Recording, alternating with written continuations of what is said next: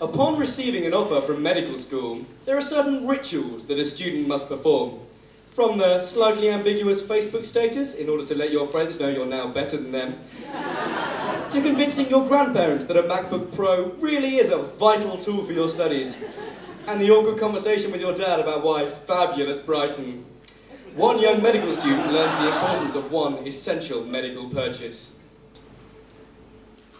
OMG, my first stethoscope.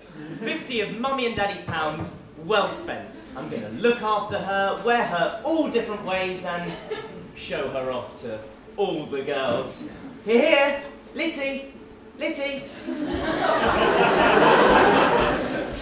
Well, good grief, my name is Littman Classic 2 SE, thank you. And by the way, did you have to get your name branded into the back of my head?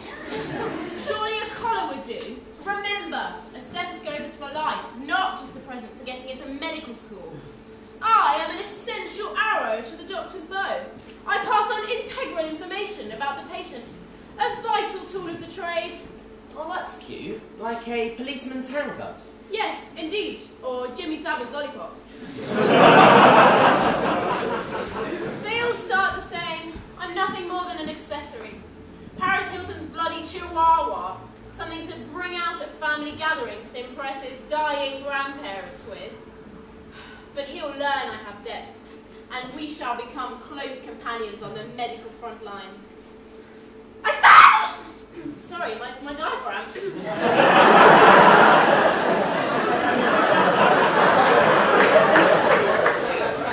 I start at the bottom and work my way up your body until I am your lifeblood. First year, you'll forget about me, stuff me in your bag once the novelty's worn off. I am nothing more than a stethoscope. A what? You'll bring me out once a month to do this.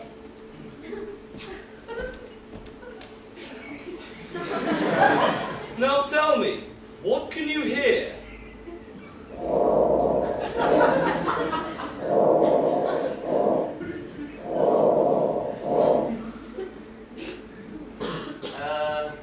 Breath sounds?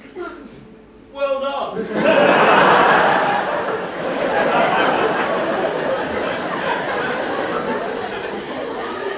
And then I'm gone, banished to the drawer for 28 long dark days. Second year, much the same. In fact, the most excitement I'll get is the occasional deployment as a stethoscope. Hey there, I'm a medical student. Oh, how did you tell? Oh, these.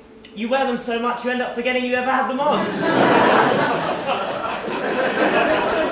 Third year, and things change. I am an intellectual feather boa no longer. Hospital work or general practice, medicine or surgery, gynecology or marriage. These are some of the biggest decisions made by a young doctor. But none, surely none as big as this. In the pocket or... This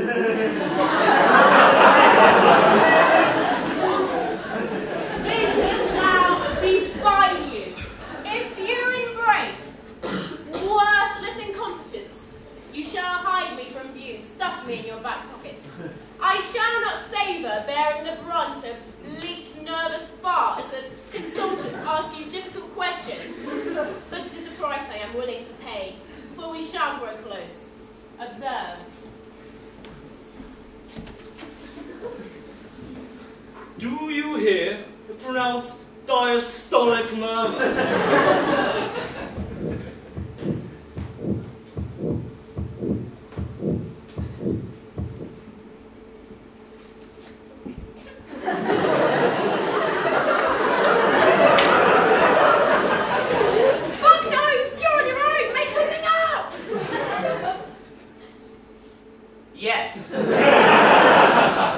Well done.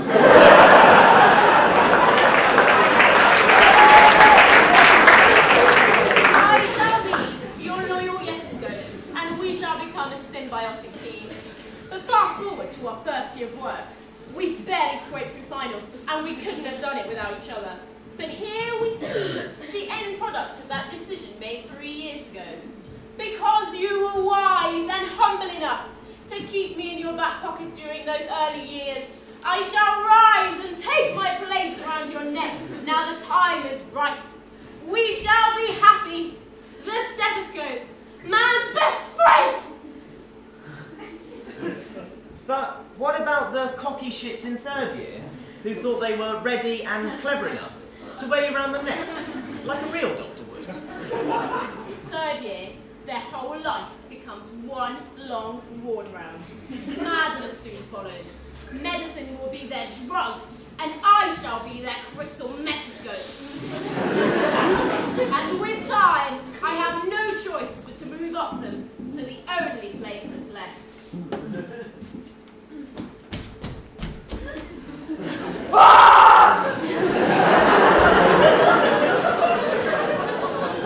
Wow. Thanks, Stethoscope. So, now we've established I don't really need you until third year, is there any medical equipment that might be, you know, more suitable for a fresher?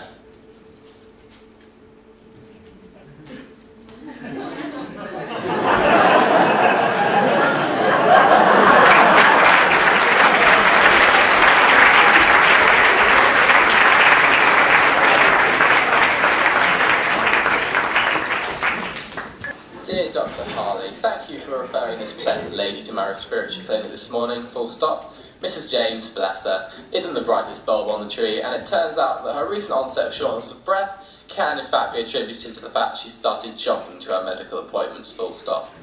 I reassured... Excuse me, Dr. Smith, can I just ask you... Oh, for fuck's sake, I'm recording letters here! I also reassured her that the lump she recently found in her breast, which was worrying her, did indeed turn out to be her nipple, full stop. I will see her again in a couple of weeks' time, assuming she does successfully find her way to my office again. Yours sincerely, Dr. Smith.